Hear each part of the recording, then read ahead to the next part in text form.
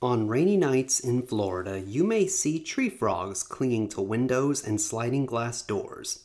It is usually any of these three species: the green tree frog and the squirrel tree frog, which are both native to Florida, or the Cuban tree frog, which is an invasive species. This amphibian has become the most common tree frog in many areas throughout the state.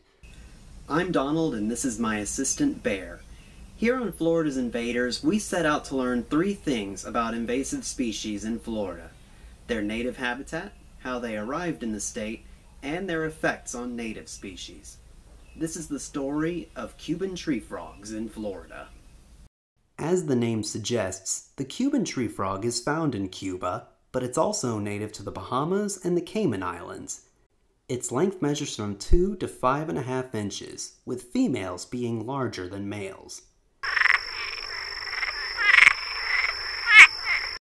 Their skin varies in color, ranging from green to brown to gray. When these frogs sleep or get cold, they turn white. Their skin is rough and warty, often with a mottled pattern. Cuban tree frogs are able to survive in brackish water, which is a mix of salt and fresh water, and this may have been what helped them spread to different islands. These amphibians have long been unwanted hitchhikers and stowaways. They first arrived in Florida by hiding in cargo containers on ships sailing to the state from Cuba in the 1800s. As decades passed, the tree frogs spread throughout Florida by hiding in potted plants and packaging being transported. Furthermore, they often cling to cars, boats, and other means of motorized transportation. People operating these vehicles have traveled far and wide without even realizing that they had Cuban tree frogs as passengers. Furthermore, they are widely available as pets, and many have been accidentally or intentionally released into the wild. Besides Florida, Cuban tree frogs are also invasive in Puerto Rico and the Hawaiian island of Oahu. These tree frogs are voracious predators that will eat anything small enough to fit inside their mouths, even other Cuban tree frogs. Unfortunately, this also includes Florida's native tree frogs, which are considerably smaller and thus easy prey for these invaders.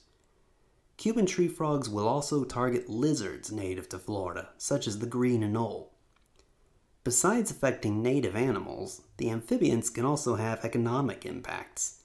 They have been able to thrive in towns and neighborhoods and are attracted to artificial lights that attract insects. Some Cuban tree frogs have been known to climb up utility poles and cause switches to short circuit, which results in expensive power outages. Despite being predators of native fauna, Cuban tree frogs are not without a few predators of their own. For example, garter snakes are known to have a fondness for feasting on these particular invaders.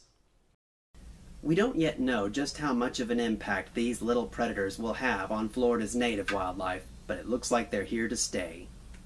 The next edition of Florida's Invaders will be a sea excursion to see how a particular fish, the lionfish, has affected Florida's marine ecosystems.